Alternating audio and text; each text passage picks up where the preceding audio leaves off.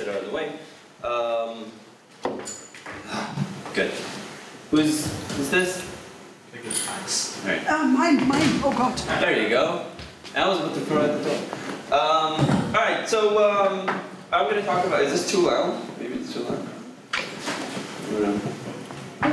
Is this too loud? Good.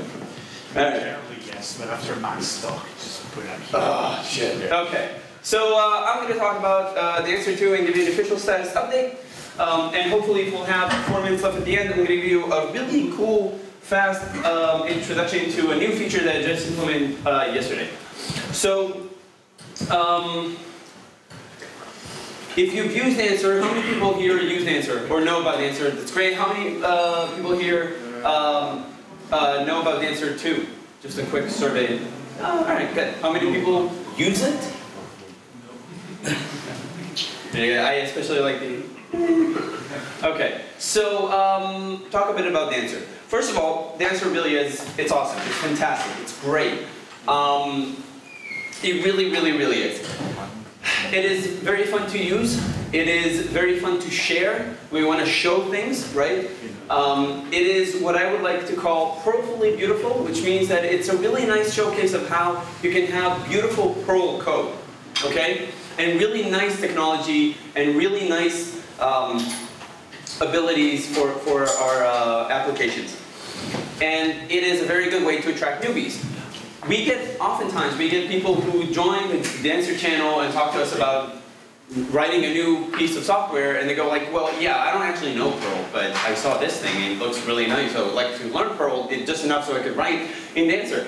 And this is a very, very important point to note. That when we have really nice technology, people pick up on that. And job-wise, marketing-wise, it's very successful. There are now a few job descriptions that actually include, hey, if you know Dancer, this is useful for you in our job. And as I just explained, it is a very good showcase of what modern Perl is and what modern Perl should be. So overall, not bad. Of course, the community is awesome. The community is fantastic.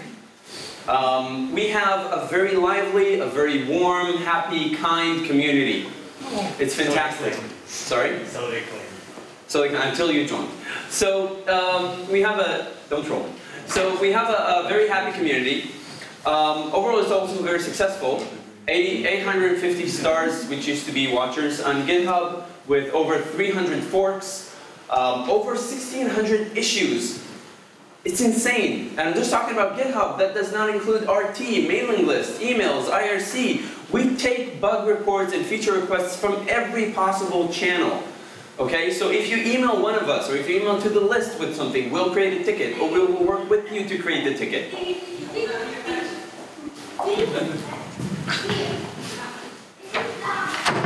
Sorry, kid, you're annoying. That also does include stuff that the community created, like plugins. Hey, we do some conference talks, not just me, promoters, and articles. So overall, it's just very, very successful. It's very warm. It's very fluffy and fun to work with.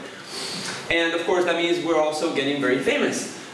We have some newspaper articles and magazines and blogs and news websites, and there's a few companies that use Dancer, like Hey Booking and Shutterstock and Novel and UK2. UK2 is an ISP. Novel have an entire product that is based on Dancer. Shutterstock have some search stuff, and Booking has various utilities also written in Dancer. There's some government websites that are written in Dancer. There's some personal blogs, there are wikis, there are actual libraries that are written in Dancer. It's really, really nice to see. It's very exciting. And we participated in Google Summer of Code. How many people here know Google Summer of Code? Fantastic, so you know what it is. How many people here know the Outreach Program for Women? So it's a very similar program that tries to influence, to get some companies, not more to influence, but to get companies to sponsor women to go into open source. It's fantastic. So we also participate in that. So all of this kind of leads to this thing. Why Dancer 2? If everything is great, what's the problem? What is the problem? And more importantly, where is Dancer 2? Which is a question that we get asked quite often. So when we talk about Dancer 2, I actually want to start with something else. Suppose your coworker says, hey, you know what? I think I'll just use globals to solve this problem here. Can anyone imagine your response? Mine is this, right? Because they're horrible. They're really, really bad. Globals are singletons, which basically means we get one instance, and we only get one instance, and every other attempt to work goes to that instance. So it's one shared information between all of the other consumers. In Dancer 1, requests, responses, serializers, hooks, they're all global. They're all singletons. This means that the serializers, for example, if you have a serializer, they automatically deserializes requests that come in JSON format and provide you with just object that you can work with or structure that you can work with. And when you're done with that and you throw a structure out, it serializes automatically JSON back. All of your Dancer applications in that process will do that for you. All of them. You cannot change this. And your hooks, they're global. This becomes a problem. And it's important to know because people go like, well, why did you do this? We didn't. What we actually did was take an existing framework called Sinatra, written in Ruby. The founder of Dancer is also a Ruby programmer. He really liked Sinatra. It's very nice. And he said, well, wouldn't it be nice to have this thing in Perl too? And he ported it. And this is the design of Sinatra. So we're kind of stuck with this. And when people came into Dancer and they went, you know what, I'm thinking I'm going to use this for like serious stuff. Oh, this is great. And then they realized, oh, wait, this is a problem here. We cannot have singletons everywhere. This means that you cannot also run multiple apps in a single process. And there was an available fix pretty early, but we didn't want it. So we didn't merge it. We wanted it to be done right, and the fix was kind of like a workaround. So what do? We started Dancer 2. So Dancer 2 is a rewrite of the code. It has no globals. Well, there is one, but that's just the runner. You always have just one. There's a DSL meta layer. It's a completely separate layer, which means that we can hack on the internals as much as we want, and your code, which is the DSL, stays exactly the same, which is fantastic. So I can break shit as much as I want. You won't ever see it. It's really, really good for developers. We have clean internals as much as we can. We're working on cleaning them even more. And we're using Moo, which is a very good object system, so we don't have to reinvent that thing. So overall, hell yeah. So what is Dancer 2 in a few other words?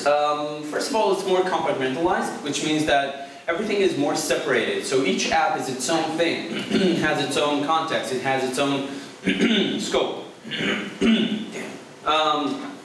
It's more componentized. So when you create apps, you can actually use them in different places. It's fantastic. And it's more decoupled, same direction. Also, Dancer 2 is more dependencies relaxed. This means that we don't actually care about dependencies. I know some people do. But what we did was actually ask our users. We were like, well, what if we keep the dependencies down to, say, maybe 4 or 5 dependencies, or fewer, or maybe 6? And they were like, we don't give a shit. We don't care about dependencies. If we're at the point that we can use Dancer, we can use dependencies, okay? When you take a look at cpan- and Carton and Fatpacker and Pinto, dependencies are not a problem anymore. Just knowing that you can use these. There's locallib, not on the list here, but some of it uses it. So it's no longer an issue. And another interesting point is that Dancer 2 by default and by policy is what we call fat packable. And that means that you can always pack your entire application, including all of the code of Dancer 2, into a single file. That's it. You can send that file. It's everything in it, bundled. So, no dependency problems. So we're much more relaxed. We're much more oriented towards cooperation with other frameworks. That means that if there is a commonality, and in some cases there are, with Catalyst or WebSimple, or any other web framework that wants to join in on this attempt, we actually try to find a comfortable way that suits all of us. One interesting example is route definitions, or route definitions, where you have a path and you have a mini language to define that path, like colon for a variable name or a question mark for optional. And WebSimple also has a root definition. And we wondered, could we join these and merge them into one root definition that both systems could use? We can, and we probably will. Another interesting point is that we really try to push more things into middlewares so they can be shared across systems and across frameworks. So again, going towards cooperation rather than building our own niche that no one else can play with. And lastly, Dancer 2 is an opportunity to get it done right. To get it done on an architecture level, to get it done on a programming level, to get it done as like a really good Perl program in ICANN. An interesting example is this guy. This is Gene. Gene is from Luxembourg, living in Germany. And when I went to the German Perl workshop just now, he came up and he was like, hey, I would like to contribute. What do I do? And we found an issue right away in core that we needed some help with. It was a small feature that we wanted, which could be maybe a feature or a bug or missing implementation. And he grokked the entire code base as much as he needed and finished the feature off on his own in under 2 hours. He came up a bit later, hey, I'm done, I pushed it. Could you look at it? Holy shit. So it is an opportunity for all of us to get into programming as well. So what is the development process of Dancer 2? It currently looks like this. There's a lot of reflecting, a lot of anguish. There's berserker releases in which I get absolutely insane, batshit crazy, and just release. Not very good. And what it should look like is this. Time-boxed release cycles, something like every 2 weeks, which we're definitely moving up to. A policy document that defines what our policy is regarding several different concepts. It exists. We need to revise it and release it. We need to have coordinators.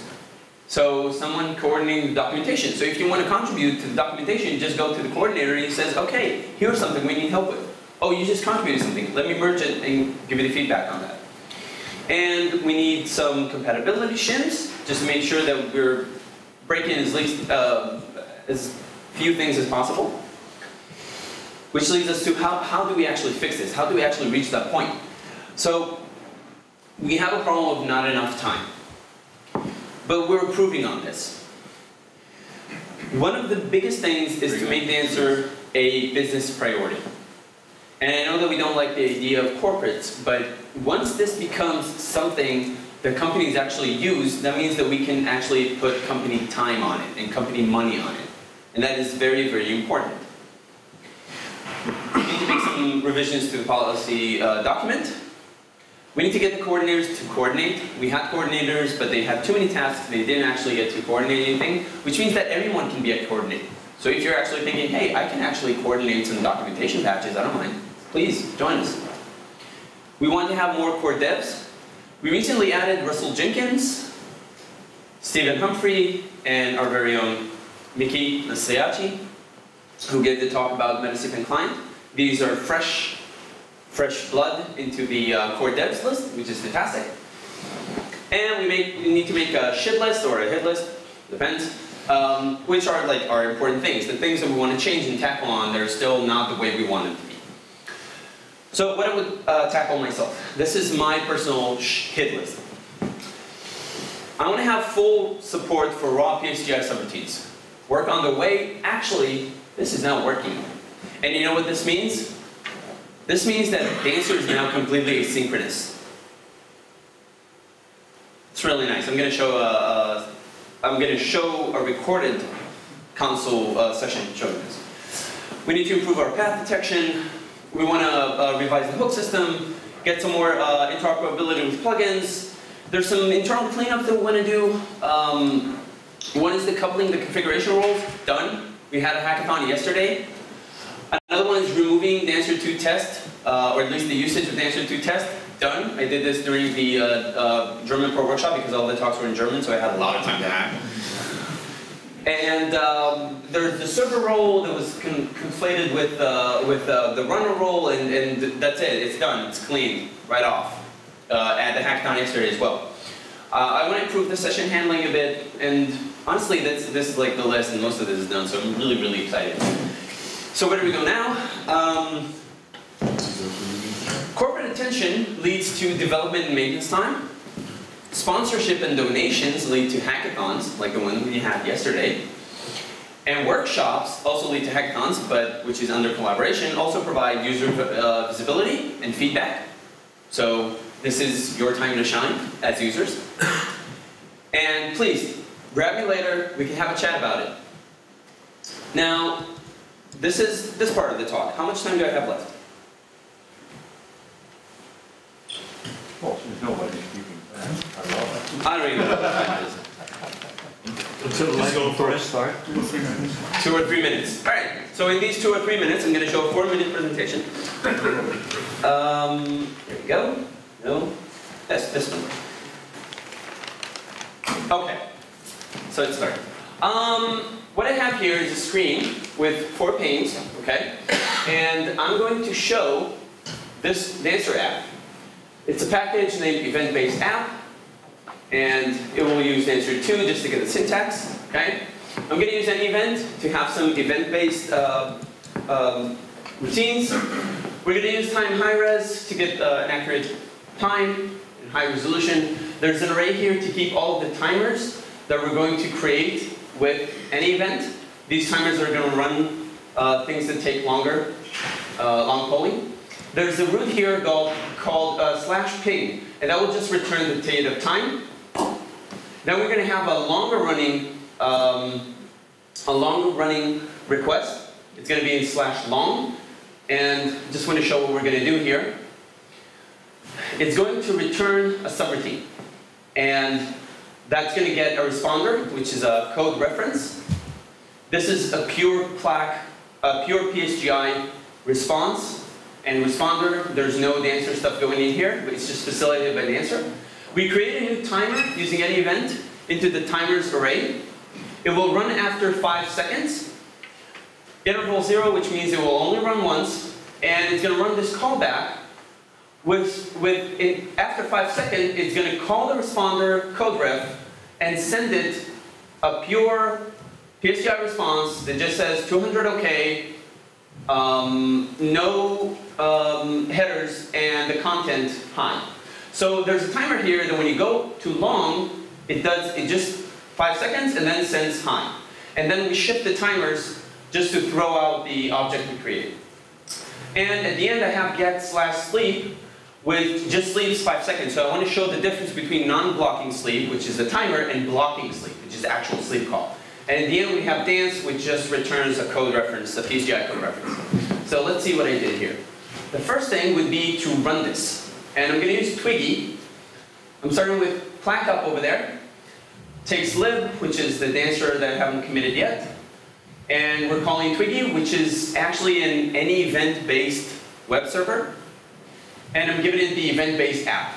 So it just started, it's accepting connections, and we can play with this. Then we're going to go to a different pane, over there. And what I'm going to run here that, while true, forever, do a request using curl to 127.001.500/ping, which means go here and get a pong back. And sleep 0.4 seconds. All the time, forever. Here it is. These are the requests coming into the server. These are the responses that we get from the server with the time. And now what we're going to do, you can see it just, the more I push it, it's live, it's running. Now, what I'm going to do is call long for a long running request. Okay? Here we go. It's going to take 5 seconds. Then it's going to return. But notice that this is running at the same time. It took 5 seconds. I'm going to run it again. It took 5 seconds. You can see that it's still running all the time. Right? We didn't actually stop the web server from giving other request responses. Now this is sleep. And when I run sleep, you know that it hangs. That's it. Until sleep is over. The space means I haven't done anything. And here you can see that when the get to /sleep, the output for the log was only generated after it finished sleeping. It couldn't even output to the log until it was done. So calling long actually lets it run. And I'm running it multiple panes now at the same time. So long here, long here, and you can see that it's still running. Everything is still running, even though the screen looks a bit shitty. And this is the interesting part, that we were able to return a response saying, here's a response, but still allow other stuff to go on at the same time. This is async. A lot of people asked about the answer to this. This took me about 4 lines of patch. That's it. I did it last night. Very simple. So this is answer 2. I think we're going into a very good direction. And if you're interested in that, grab me later. And that's it. Thank you very much.